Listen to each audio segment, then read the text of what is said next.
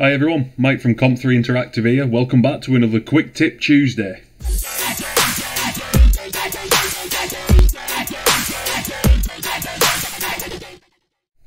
Now in this video, what I'm going to show you how to do is I'm going to show you how to create a simple editor script that will automatically save your project whenever you enter play mode.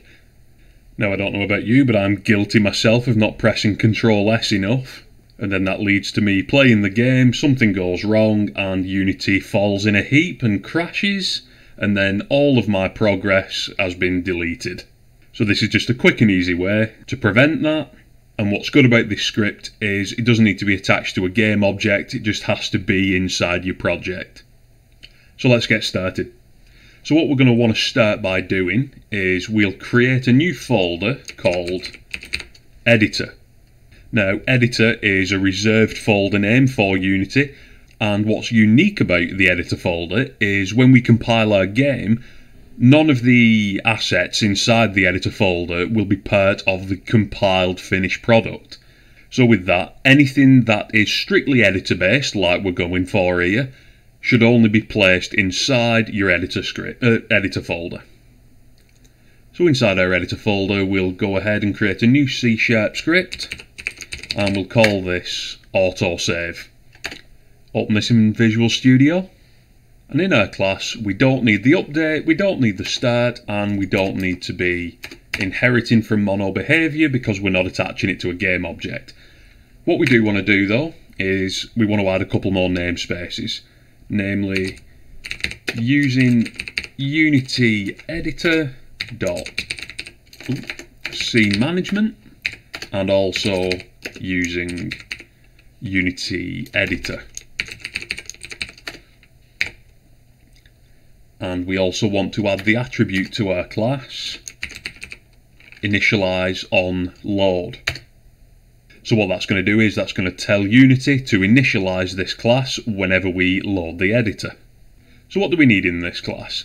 Well, first of all, we're going to need a static constructor. So we'll call this static autosave. Remember, your constructor has to be an identical name to your class name. And then we're going to go ahead and create our actual autosave method. This will be a private static void, and we'll just call this save on play. Now save on play is going to need to take in a single parameter, and that's going to be a play mode state change, and we'll call that state. So what a play mode state change is an event that's triggered by Unity whenever we enter or exit states, such as exiting edit mode, entering play mode. They're one and the same thing. That was the wrong way around. Either way, you get the idea. So what we're going to do, we're going to check if state is equal to play mode.stateChange.exiting edit mode. So whenever we press the play button, we'll effectively exit edit mode. So whatever is within this if statement will be triggered whenever we press the play button. So what we need to do, we need editor scene manager dot save open scenes. That'll save the scene that we're currently working on. And just for good measure, we'll call asset database dot save assets.